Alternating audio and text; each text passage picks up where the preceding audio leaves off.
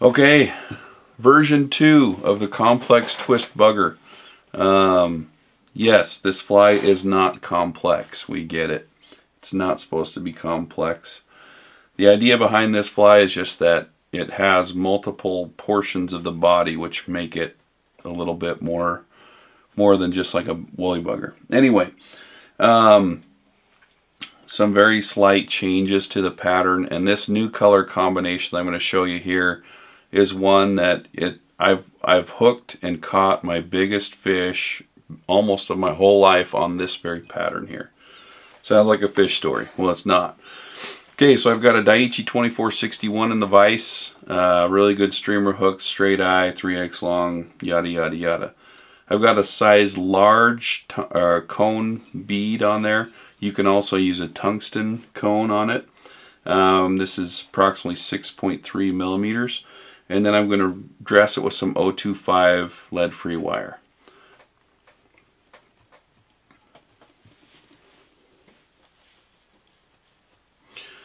"15 wraps or so, and then I like to come back over itself 2 or 3 times and then just give it a nice tight wiggle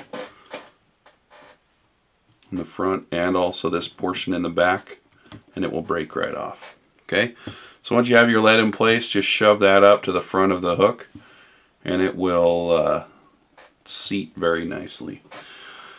One of the things I've started to do is use this Danville's 210 denier thread, because once you get up to the front of the fly, you're really going to put a lot of pressure jamming that bruiser blend down behind the bead and tying stuff off. So it's a really good thread for that.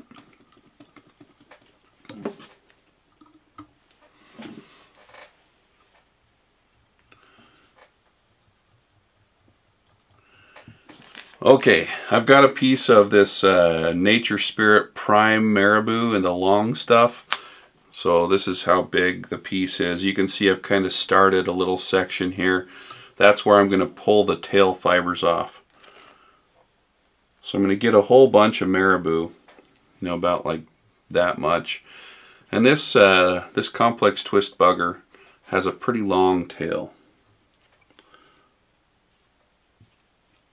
So we'll tie it in about like that. And then to trim this off, I'm just going to come up here and trim those right about where this lead starts. So when I tie this down, it's pretty messy, but it should create a pretty uniform body. Alright, so there's our tail. Now the body before was made out of one piece of like crystal chenille, one piece of Palmer chenille, or polar chenille, and a piece of schlappen.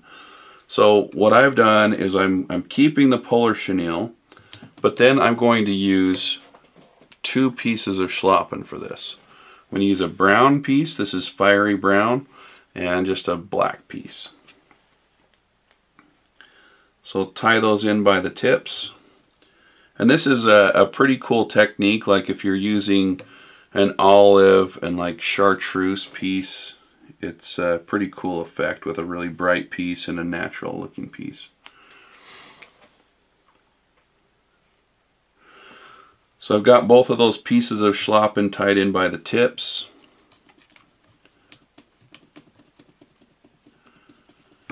Now we'll pull out our trusty gator grips.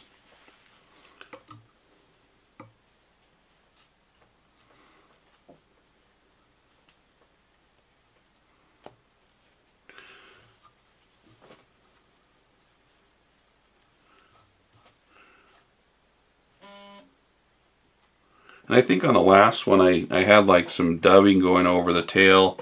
I've pretty much taken that portion out of the complex twist bugger altogether.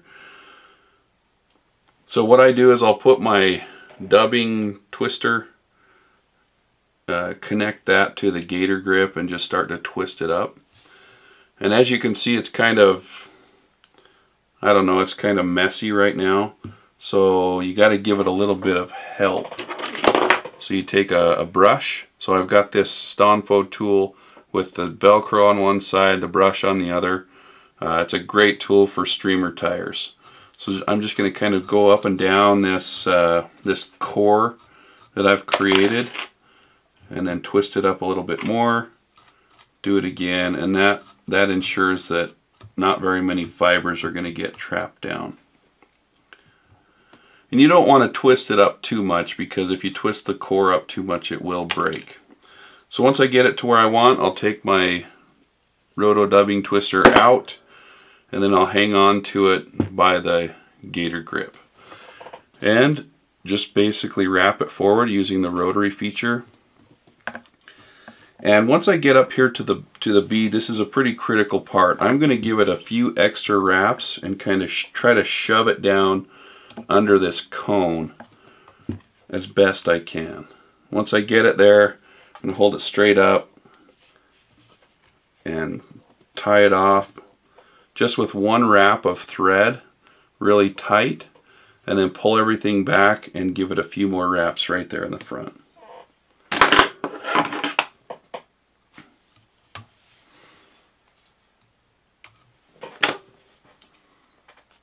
Trim all that stuff off, and you know, you could fish this just like it is, but we'll add another step to it as well. The original one had ice dub tied in as a collar, but I started using bruiser blend and it really made a cool effect. So we'll use some bruiser blend. And when I say bruiser blend, I mean bruiser blend junior. So this is just the brown color bruiser blend junior, and I'm going to prepare that by kind of stacking it a few times. You stack it, twist it, stack it. So the final time I stack it, I kind of stack it wide. I don't bunch it all together. That way I can take that clump of bruiser, I'm actually going to get a little bit more, and take that clump of bruiser and put that right over the bead. And this is a technique you'll have to practice a little bit, but I'm going to take my thread and just make a couple loose wraps, and that's right over the bead right now.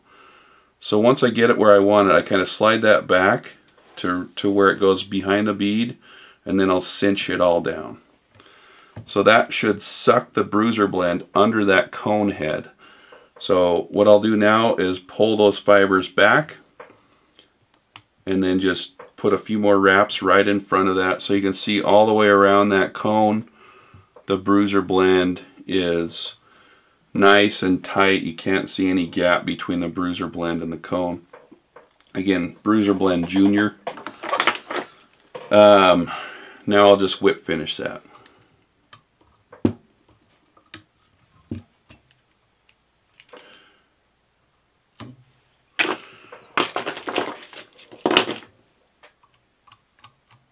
I'll just brush it out, and you will pull out some of the bruiser blend here, and that's fine. Alright, so that's the complex twist bugger, the new way. Now, one of the things that I realized, it was hard to get some head cement down right where you did the whip finish. So what I do is I take it out of the vise, turn it vertically in the vise like that, and that way you can dab in some head cement or whatever you choose. I'm going to take a little bit of flow and stick it down in here, and that will seep down in. I'll take my light and cure that. That light will shine down in there, get it cured up nice. Or if you use just the Loon water-based head cement system, that will really penetrate as well. But anyway, that's the new version of the complex twist bugger. This one is also going to be featured in the Fulling Mill catalog in, I think, 6 different colors. You can go and find all the information on this fly on our website at store.flyfishfood.com. You know, I've always wanted to put a fly in the vise like that, like all the cool people do. Yeah. Yeah? Does that make me look legit? Totally legit.